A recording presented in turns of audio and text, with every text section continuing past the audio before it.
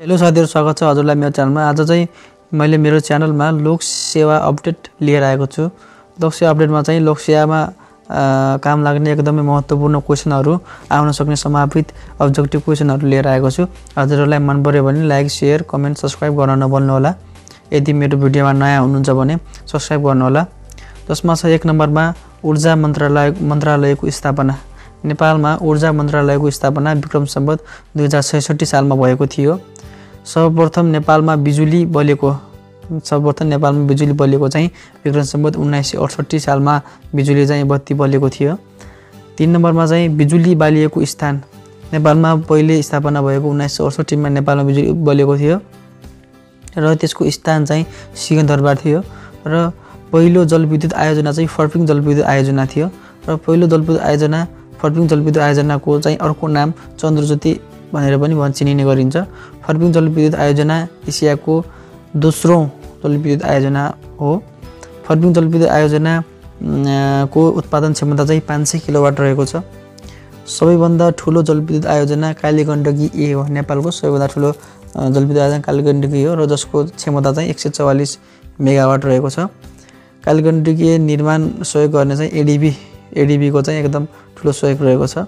नेपाल सरकारको आफ्नै लगानीमा निर्माण गरिएको सुन्दरी जलविद्युत आयोजना चाहिँ नेपाल सरकारले आफ्नै लगानीमा निर्माण गरेको जलविद्युत आयोजना हो। निजी क्षेत्रबाट निर्मित पहिलो जलविद्युत आयोजना चाहिँ खिम्ती खोला हो। खिम्ती जलविद्युत आयोजना रहेको जिल्ला चाहिँ दोलखा जिल्ला रहेको छ। हेडक्वार्टर अफ हाइड्रो अथवा जलविद्युत आयोजनाहरूको केन्द्रबिन्दु भनेर चाहिँ दोलखा जिल्लालाई चिनिने गरिन्छ।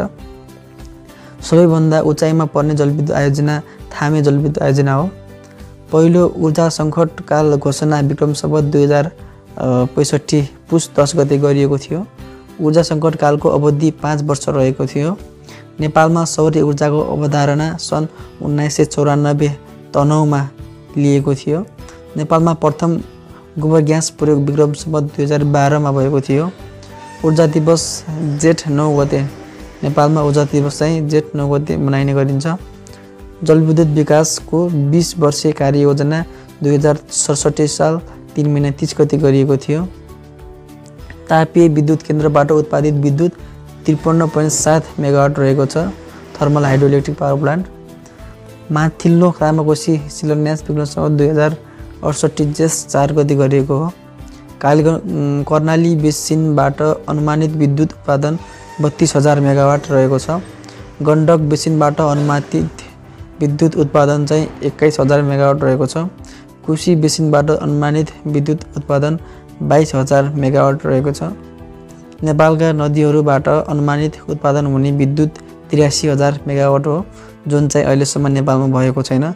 यदि 83,000 मेगावाट चाहिँ विद्युत उत्पादन भयो भने चाहिँ नेपालमा कुनै देशबाट पनि विद्युत आपूर्ति गर्नुपर्ने छैन।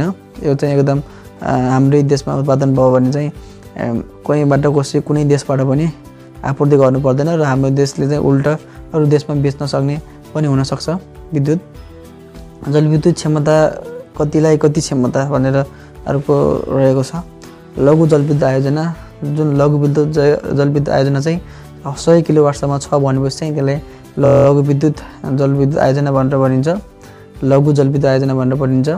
1 देखि 25 मेगावाटसम्म रहेका ती हाइड्रोइलेक्ट्रिक पावर प्लान्टलाई चाहिँ साना जलविद्युत आयोजना भनेर भनिन्छ।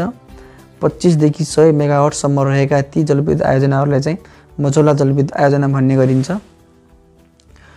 100 देखि 1000 मेगावाटसम्म रहेका ती जलविद्युत आयोजनाहरूलाई ठुला जलविद्युत आयोजना भनेर भन्ने गरिन्छ। 1000 मेगावाटभन्दा माथिका ती जलविद्युत आयोजनाहरूलाई चाहिँ मेगा जलविद्युत आयोजना भन्ने गरिन्छ। यी चाहिँ लोक सेवा आयोगमा आउन सक्ने ती सम्भावित क्वेशनहरु, अब्जेक्टिभ क्वेशनहरु हुन्, जुन चाहिँ अहिलेसम्म आएका पनि छन् र यिनैबाट आउने गर्छन्, जुन चाहिँ एकदमै महत्त्वपूर्ण हुने गर्छ। हजुरलाई चाहिँ यी भिडियोहरु चाहिँ यी कुराहरु चाहिँ जानेर कस्तो लाग्यो? यदि राम्रो लाग्यो अथवा कस्तो लाग्यो हजुरलाई चाहिँ कमेन्ट गर्न सक्नुहुन्छ। यो भिडियोमा नयाँ हुनुहुन्छ, मेरो च्यानलमा नयाँ हुनुहुन्छ भने सब्स्क्राइब गर्नु होला र शेयर गरेर सबै सामु चाहिँ पुर्याइदिनु।